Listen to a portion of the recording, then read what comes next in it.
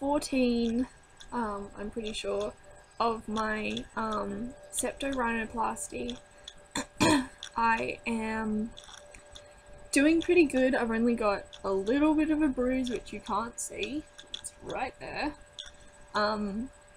Otherwise, all the bruising's gone. The stitches in my nose are still a bit gross and like crusty and stuff.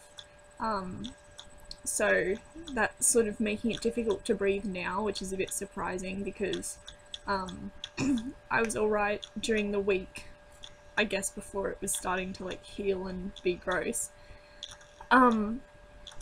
Anyway, otherwise everything's good. A lot of the swelling has gone down. It looks a lot bigger from the front because when I had the bump was quite prominent and so it looked really thin, so he had to smooth it over, and so the result is maybe it looks a bit bigger on my face.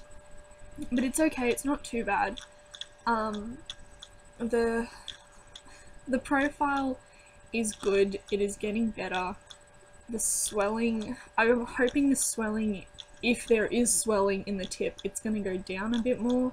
I'm not too happy with how the tip sort of, like, that's what I'm not happy about. Well, you know, give it maybe a 7 out of 10 not happy about.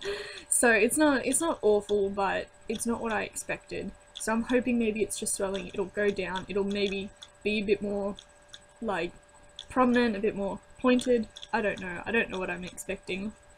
But anyway, front, 3/4, side, 3/4, side, and like the bad angle that I had before with my nose, you know, everyone has a bad angle on their face, it is still the bad angle even with my new nose, so obviously, you know. And I thought, of all things, I guess with things that I didn't expect, maybe that I should have, or things I should have done differently, I only saw one surgeon. And even though he was lovely and I sort of relied on, you know, what his staff had to say. I didn't speak to any of his previous patients, which I wish I had done, mainly because I had a consultation in late July. Like, they gave me a quote and I was really happy with how much that was going to be. A few days later I went to the bank basically to get a loan, and that was approved, so I had that money sitting in my bank. And then after that it was sort of like, well, I wanted to see him again, I wanted to talk to him again, but he was, I don't know, he was on holidays or something, so it was August, so this is August, and then the appointment was on the 24th or something. Anyway, and so a few days later they call me and they say, look, we've got a surgery date if you want to, you know, reserve it, like a theatre date, and that was the 6th of September. So as you can see, it was a really short time frame, and if I didn't take that theatre date, I was going to have to wait till next year. If I was happy with him, I was going to have to wait next year. And I thought, well, I didn't want to miss out, I had the money sitting in my bank. Anyway, I saw him on the 24th, I brought in photos, because I brought one photo to show him that I wanted, and he said I couldn't have that basically, and I was really upset. And then I brought in lots of photos of things I didn't want, just so he got an idea of what I wouldn't be happy with. Well, I didn't want a sloppy job done, I didn't want like a little bit of a bump still there, I didn't want a really bad tip, I didn't want anything like that. And he showed me photos of previous patients, and they were okay.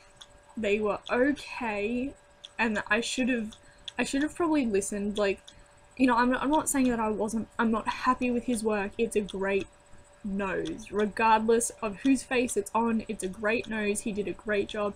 He was happy. Everyone loves it. So, you know, and all my friends and family liking it they can't be, you know, I'm sure no one's gonna be like, ugh, but, yeah, so, Anyway, so I noticed a lot of the tips on the other patients in the photos wouldn't be something I was happy with, so I should have realised then he wasn't probably going to do a very good job on my tip, but otherwise, and the fact he said, well look, it's still your nose. Okay, that should have been reason number 2 that should have stood out a lot. It's still my nose. So obviously this tip is the tip I had with the bump, and that's why maybe it doesn't suit a straight bridge, and yeah. Anyway, it's not too bad. To me it's just a bit bulby, that's how I feel, like it's just like, and it looks from angles like this, it looks really dinosaur-y. I know that sounds really stupid, but I just wanted like more straight. I didn't want it to be so curved here. Anyway, it was a closed septorhinoplasty, so I assume that's why it has turned out like this, because he hasn't actually pulled the skin back to work on it more, which I feel like if he had, which I didn't want an open septorhinoplasty, I didn't want that scar there. People's nostrils, when it heals, they're all uneven, and I'm like, oh. I said, of all the things that is really good, my nostrils are even, okay? So I was really happy I didn't want, yeah. Anyway, and I guess, yeah, I would have got a second opinion. I would have got a second quote, and I would have, you know, I would have talked to the patients, but I just had no time, and I was just so desperate, and I was so happy with the quote they gave me, so I was a bit, you know, yeah. Anyway, it all turned out good. My nose is still intact, so I couldn't have made too bad of a decision, but that would be my advice to anyone else. Definitely seek a second opinion. And you know, everyone's like, oh, I'd go overseas. I didn't want to go overseas because, well, I did. I wanted to pay less, but the fear of it not turning out right was something I was just, it was too great. I'd rather pay for $5,000 more here and make sure it's right, have the doctors here, I don't have to get on a plane and then, you know, deal with all of that stuff. And that it would be a bit more comfortable here, having friends and family. If I had been alone in another country, I think that would have been a bit traumatizing. After surgery, it would have been traumatizing. And I wasn't quite sure if they'd have experience with westernized, I don't know if that's the word, noses, like Caucasian noses. I figured this is just an assumption that maybe they wouldn't be too good. Well, I'm sure some doctors would, but I wanted to make sure. I didn't see a plastic surgeon, I saw an ears, nose and throat surgeon. So maybe if I had seen a plastic surgeon, I'd have more of a look that I desired. I don't know, maybe that's thought number 420, that I could have done better. Yeah, so I would have gone to an ENT and then I would have gone to a plastic surgeon. That's what I would have done. But yeah, otherwise, not too bad. I've made a blog about it, so I will put that in the description with the picture of what I asked for, random photos, all the other blogs, and little snippets of like diary entry stuff. And then yeah, and then the final results.